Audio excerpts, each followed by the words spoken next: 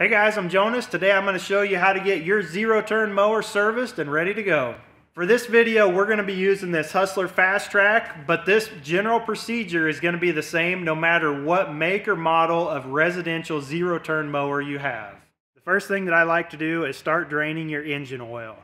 Most of these engines have a drain that's coming out of the side of the block that either has a drain tube on it already, or your mower may have came with a drain tube in with the owner's manual that will slip onto there to help direct the oil out away from the engine into your oil pan.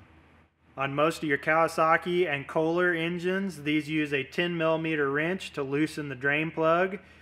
While our engine oil is draining, we can go ahead and change out our spark plugs.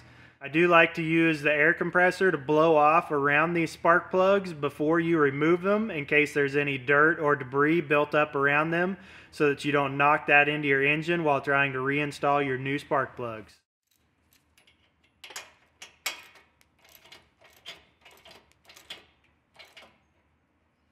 On these Kawasaki engines, if you don't have an opening in your engine plate below the oil filter like we do, you can use the bottom of a cup, just cut down short enough to fit underneath of that filter to catch the oil that's going to run off of the bottom of it so it doesn't make a mess. To remove these filters, I just use a pair of oil filter pliers. I'll leave a link in the description below.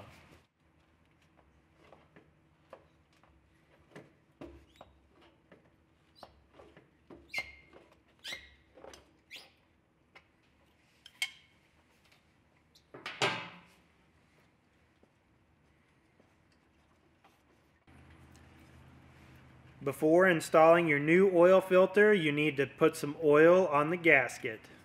An easy way to keep track of when you did your oil filter is to use a silver or black Sharpie, depending on the color of your oil filter, to write on the bottom of the filter the hours when you changed your oil. Spin your new filter on and hand tighten only. Throughout the mowing season, you should be checking your air filter every time or every other time that you're mowing, depending on your conditions.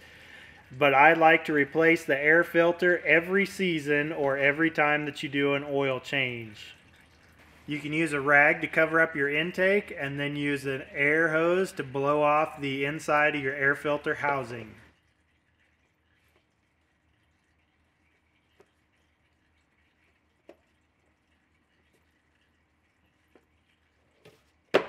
Now, using a pair of pliers to slide the clamps back on the fuel filter, we can remove the fuel lines and then install our new fuel filter. Your new fuel filter should have a directional arrow on you showing you which way that the fuel is flowing. That arrow needs to be pointed towards the carburetor.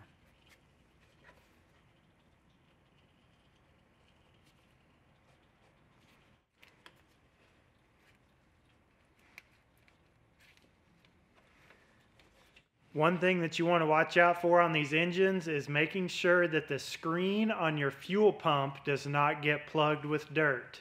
Once all your oil is done draining, you can tighten down your drain plug and remove the oil drain tube if necessary. If you have a Kawasaki engine like this with the plastic drain plug, be careful not to over tighten the drain plug. Most of these V-twin engines are going to hold 2 quarts of engine oil. Now you need to start and run your engine for 5 to 10 seconds, then shut it off and double check your engine oil level. On these residential mowers, I recommend changing your engine oil every 50 hours or once a season, whichever comes first. That's going to wrap it up for today, guys. If you got some good value out of this video, please hit that thumbs up button. Consider subscribing. Thanks for watching. Have a great day.